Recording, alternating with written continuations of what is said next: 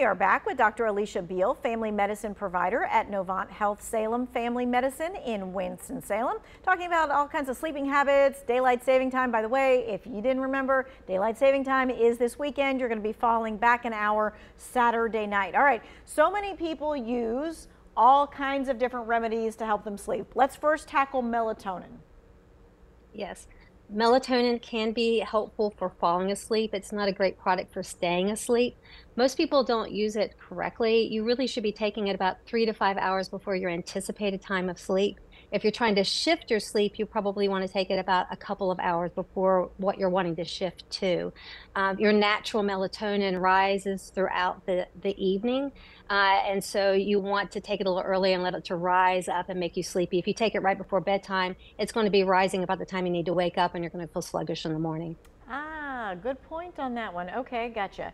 And is it something that you have to take it like all the time to make it build up, or can you just take it those few hours ahead of time and then it works? It's just for that evening. I will say the pills are a little more predictable on how they excrete their melatonin. Gummies are a little more unpredictable. So if you're using a gummy and you find that you're feeling really tired in the morning, you probably want to switch to a pill. It may be releasing later into the night than you at a level that you want. You just don't want to have that. Okay, then we have kind of like the old, homeschool kind of like remedies. So that's the warm milk or the chamomile tea. Do those work? Uh, Chamomile has been traditionally used for anxiety, but the studies are kind of conflicting. So I can't really recommend chamomile. I can't recommend for it or against it since it's conflicting in terms of evidence. There is a little caveat with chamomile that if you're on a blood thinners, it can actually accentuate blood thinning. So if you're on a blood thinner, you probably don't want to use chamomile. Warm milk. I don't think there's any evidence that it's sedating necessarily. It's probably a part of a nice bedtime routine, which is always advisable for helping you to go to sleep. There was a little animal study that showed that there was melatonin in cows at a significant level that were milked at night. But I think it's really difficult for us in today's day and age to know whether or not your milk came from a cow at nighttime.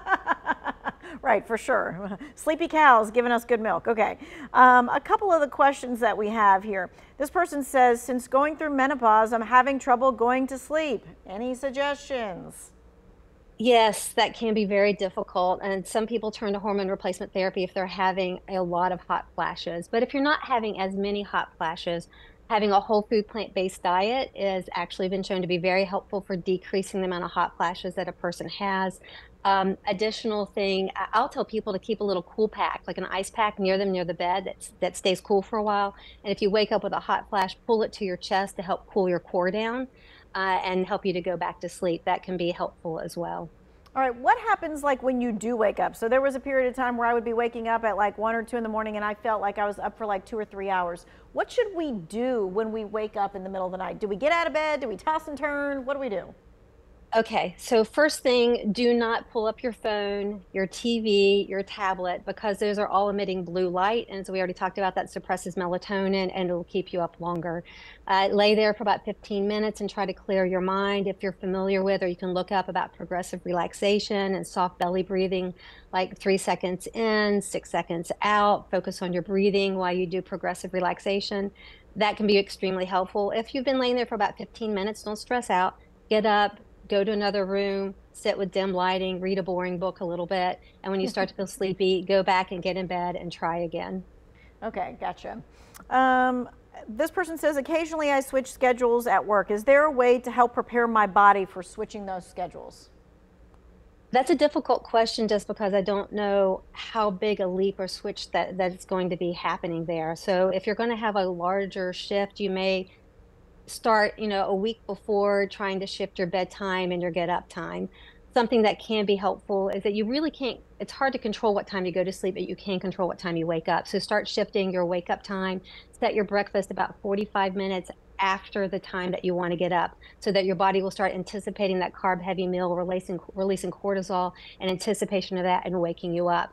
And so if you control the time that you are getting up, you'll eventually build enough sleep deficit or sleep debt to make it easier for you to go to sleep. Sometimes you can start backing off by 15-minute increments from the time you were going to sleep, like every day, just keep backing up that Right. time gradually. Okay. All right, we're going to continue to take your questions. We're going to talk about daylight saving time a little bit more. Right now, we're going to get a check on the forecast.